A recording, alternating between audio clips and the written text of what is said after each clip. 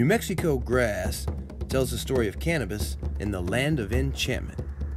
From the Llano Estacado to Shiprock, and from the Sangre de Cristos down the Rio Grande and past Mesilla, the story of New Mexico is alive with culture and wisdom, and cannabis has long been a part of that tale. Please join us as we sit down with our friends and neighbors across this great state, and let's learn what they have to say.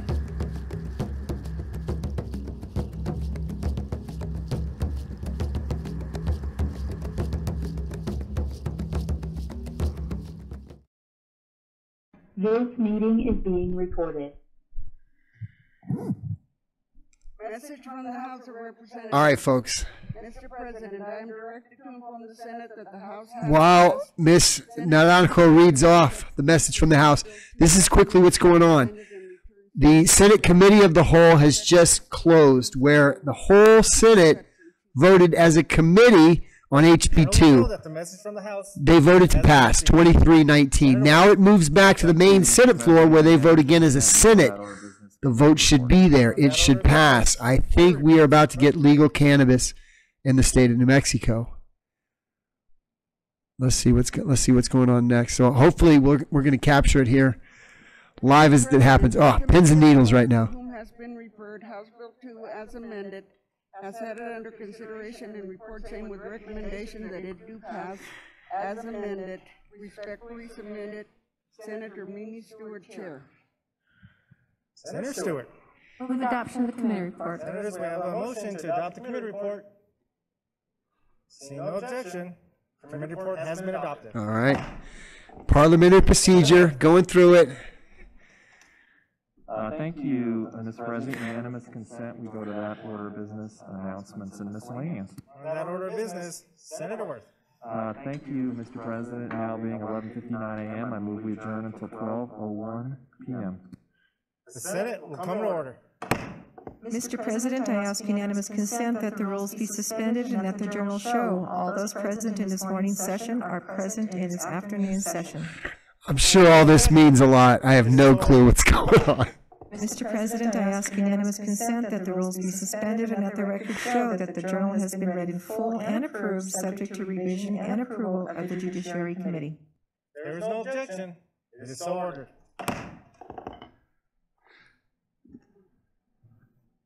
Senator Worth. Thank you, Mr. President. So we're going to go to third reading. Our Sergeant at Arms are handing out a supplemental calendar. Third reading. This is it. It'll be on House Bill 2 as 3 times amended, and that will be Senators Duhigg and Senators Lopez. We'll be doing that bill. So with that, Mr. President, unanimous consent, we go to that order of business. Third reading of legislation, and I yield to Senators Lopez and Duhigg, or Duhigg and Lopez, however they'd like to do it, or House Bill 2 is 3 times amended. Senators, we're on that order of business. Third reading of legislation, and just a reminder to place your phones on mute. And if you're participating via Zoom, to ensure that your mic is on mute, and when you speak, have your camera on, please. Also, if any individual was participating in their office by Zoom and is now on the floor, make sure that you've disconnected off of the Zoom in your office. With that, I'll yield to Senator Duhigg. Thank you, Mr. President. I ask the unanimous consent of the Senate that the record show that all action for placing House Bill 2 as 3 times amended on final passage has been taken and that it is now subject to debate, amendment, or substitution. Seeing no objection, Senator Duhigg to explain the bill. Thank you, Mr. President. This is a bill that has been rewritten and then amended and then rewritten and rewritten again. And if this bill does pass this body this evening, this will not be the end of the journey for cannabis regulation in New Mexico. It will be the beginning. But because I know that there are going to be a lot of additional improvements in the future going forward. But what we have now in House Bill 2 is a solid framework to be able to make a change in our state that is a long time coming. And I want to thank all of the legislators and the advocates who have spent years and years working on this issue. the House sponsors, Chairman Martinez, Representative Romero, and Chairman Armstrong. In addition to, I know many other legislators who have worked on this for years and years. And I want to thank all the members of this body who have vigorously debated this issue, really been incredibly thoughtful about it. And I think that the bill that we have before us now is better because of that attention and that input from the members of this body, no matter what their position on the bill was. And with that, Mr. President, I will yield to Senator Lopez. Senator Lopez. Thank you very much, Mr. President, and thank you, Senator Duhigg. Just to add maybe just a few words more to what Senator Duhigg mentioned, it's thankful and grateful to those who've come before us.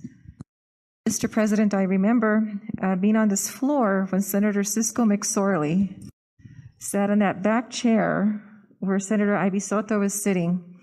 And we had many a discussion, debate, and conversation, whatever you want to call, with regards to cannabis and the legalization back in the day. And of course, in judiciary, Mr. Chairman, Mr. President, members of the Senate, we had many a long discussion also in Senate judiciary. I've been on there during my tenure here in the Senate. And then Senator Ortiz y Pino has also been a stalwart in bringing forward legislation that we've also had, again, in front of Senate Judiciary, and have had many a long discussion. So, Mr. President, we are here at this point in time where, with those who've come together, working on what was presented in the past and to where we are today, I too say and agree that, there's still more I know that we will do. As Chairman Martinez mentioned earlier today, and in some of our other meetings that we've had, we still have an opportunity to come forward with the funds to see what we do with them, how do we direct the monies, but at least this gives us the framework from where we can begin. So I still look forward, Mr. President, members of the Senate, to an opportunity for us to have much more perspective, input as to how we set up the funds, truly look as to how we offer opportunity for everyone in our communities. So with that, Mr. President, I'll give the floor back to Senator Duhigg. Senator Duhigg. And Mr. President, to the extent that there is more debate to be had, we stand for debate. Senators, we are debating House Bill 2 as 3 times amended. Anyone wish to debate? Senator Pirtle.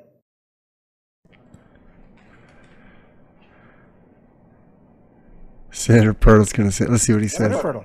Thank you, Mr. President. I don't need the sponsor to yield. I just think I want to point out to the body that, we had a 60-day legislative session. Myself and 2 other Republican colleagues were called into the governor's office. And we were told that we were going to work together, come up with a piece of legislation that would be bipartisan.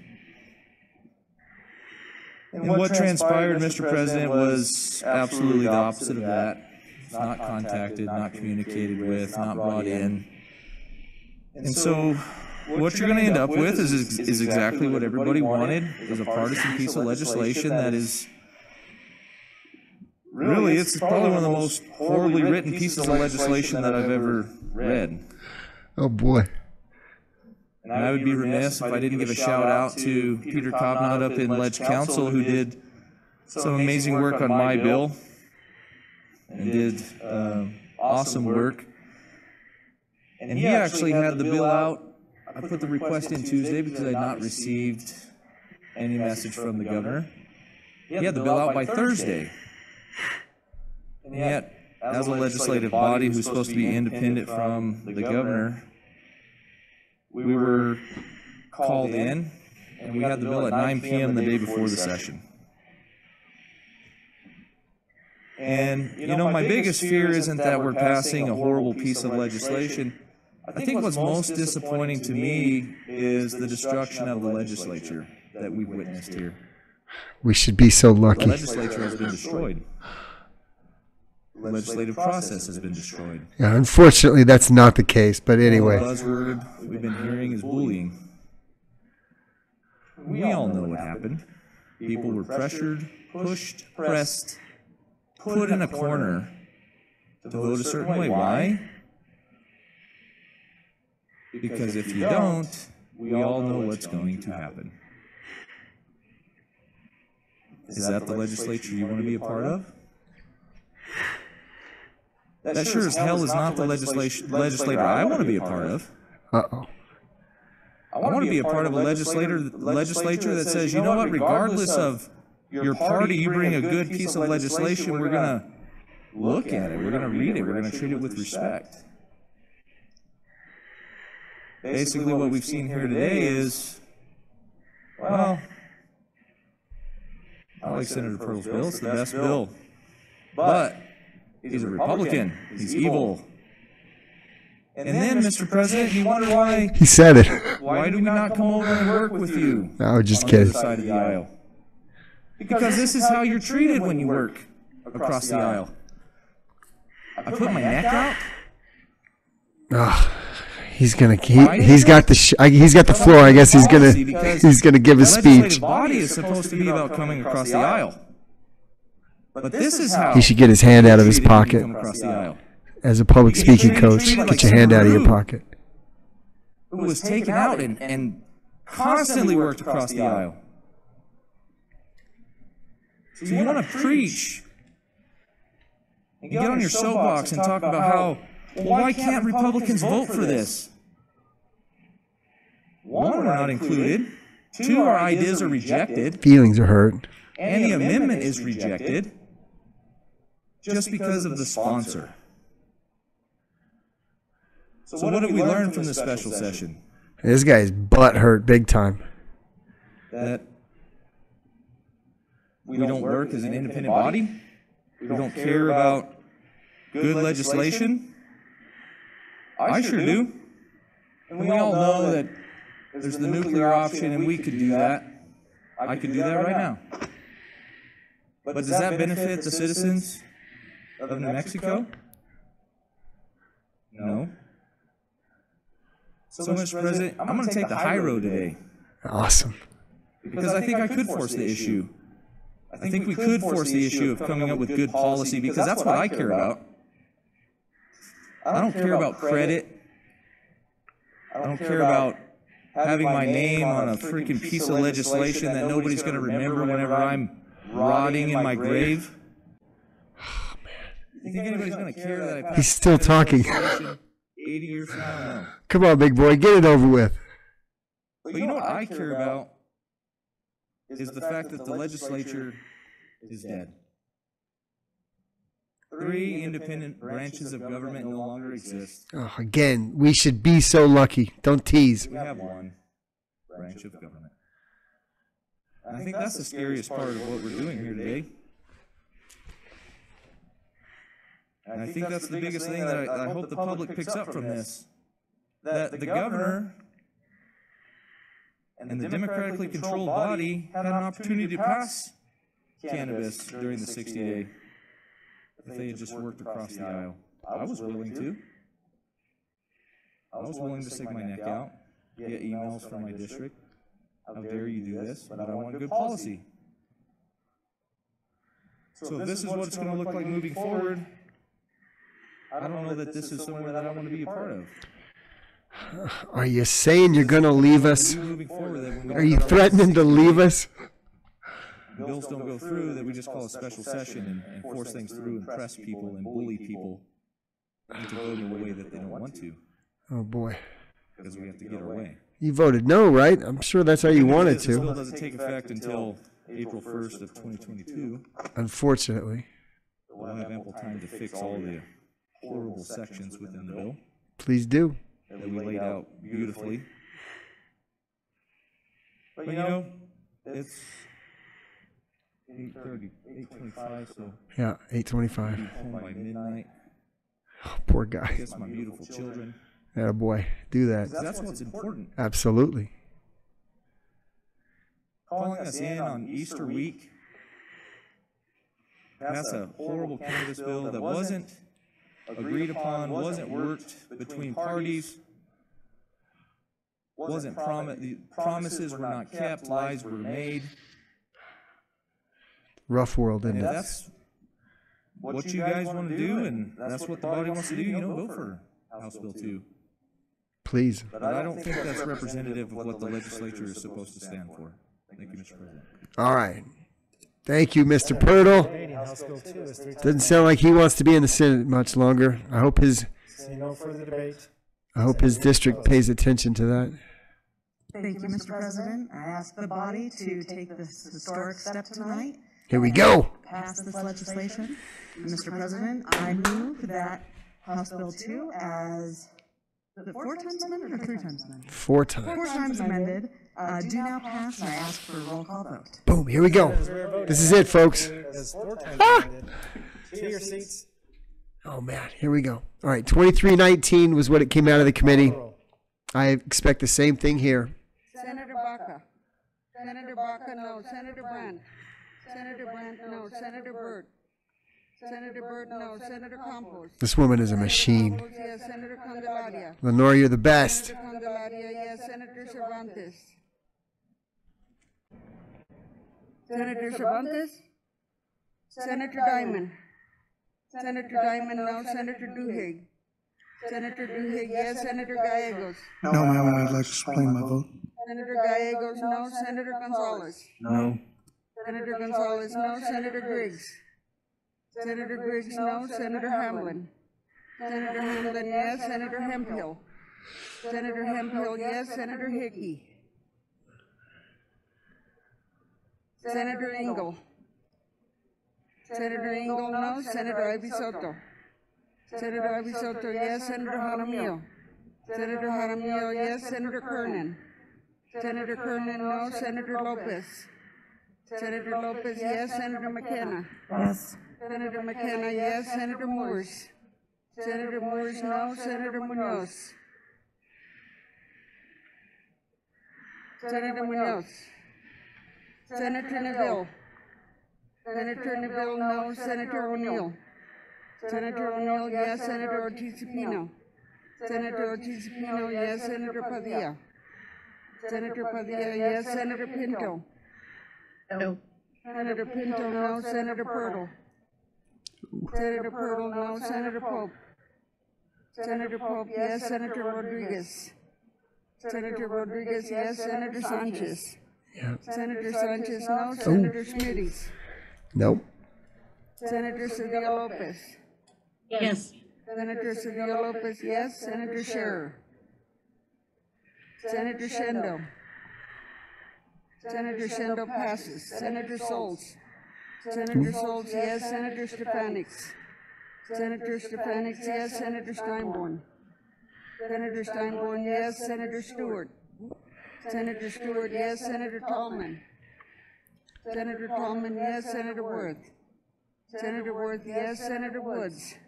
No. Senator Woods, no. Senator Shendo. Senator Shendo, yes.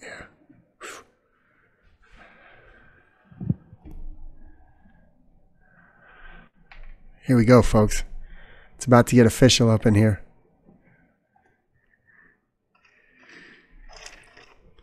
By a vote of 22 in the affirmative, 22. 15 in the negative, House Bill 2 as 4 times amended, has passed the Senate. Senator Gallegos to explain his vote. Mr. President and body, I appreciate the opportunity. We got it.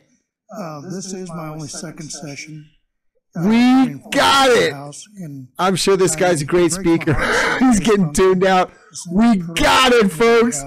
It just passed the Senate. What they say, 22-15, I think. Whatever. It's done. It's legally done. It now goes to the governor. Of course, she's going to sign it. Roll them up. Light them up. Smoke them up. Inhale. Exhale. It's going to pass. It did pass. This is historic. To those legislators, Javier Martinez, Andrea Romero, All the others in the Senate, thank you, thank you, thank you. This is amazing. Thank you, first off, for taking the time to look at the incredible difficulties and negative externalities that have been caused by the ridiculous war on drugs and for ending it here in this state. Expungement is next. Make that happen. Secondly, thank you for creating this industry, the industry. It doesn't exist now that will exist in the future. It's going to create opportunities for entrepreneurs. It's going to create jobs for people that want to go to work. And from your perspective, it's going to create tax revenue for politicians. It's win, win, win. Everyone benefits from this. Thank you, thank you, thank you.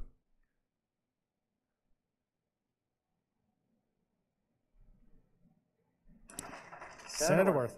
Thank you, Mr. President. I move the Senate table indefinitely all bills remaining on the President's table, on the calendar, or in committee, except the bills in the Judiciary Committee for enrolling and engrossing. Seeing no objection, so ordered. Senator Lopez. Mr. President, I move that the Senate sign and die.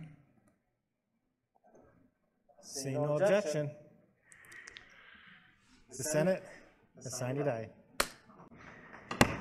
That's it, folks.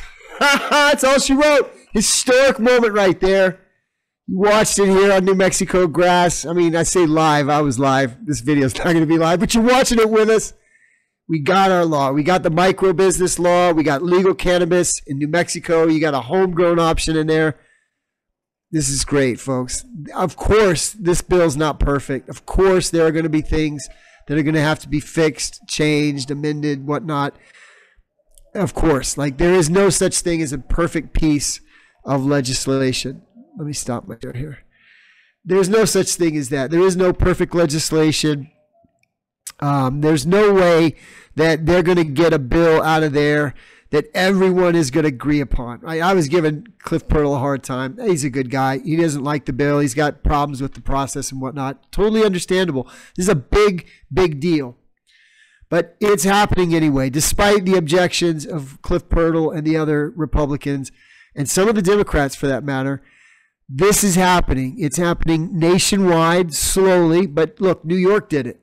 New York has legal cannabis. I lived in New York 18 years. If New York has legal cannabis, then guess what? The business climate of this country is about to change in a big way in its attitude towards cannabis.